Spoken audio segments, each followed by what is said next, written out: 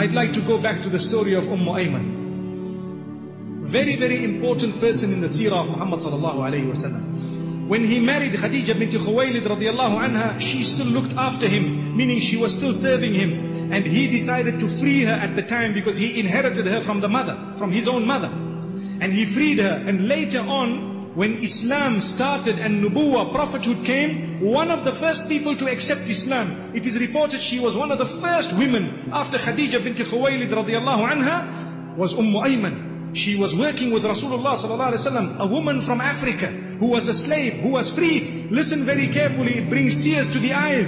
She accepted the message of Muhammad sallallahu alaihi wasallam. You are definitely a prophet of Allah subhanahu wa ta'ala. I've watched you from the moment you were born and I know what's going on. And she outlived Muhammad sallallahu alaihi wasallam. Later on in the life of Ayman radiallahu anha, the Prophet sallallahu alaihi wasallam decided to make an announcement. What did he say?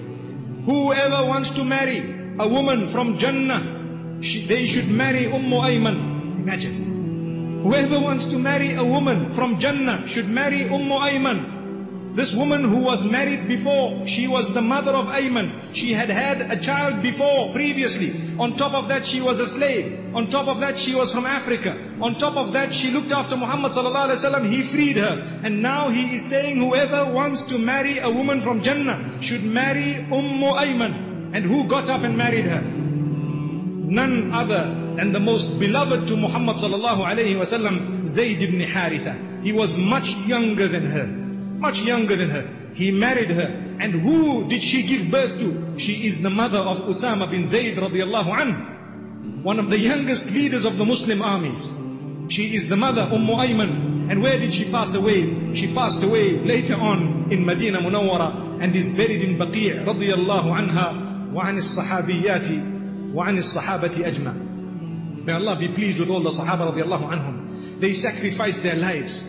And look at these people. It is reported that Zayd ibn Haritha was very, very white in complexion. And Usama bin Zayd was very dark in complexion. So much so that people used to accuse the child of being not from this particular father, until one day they were sleeping in the masjid.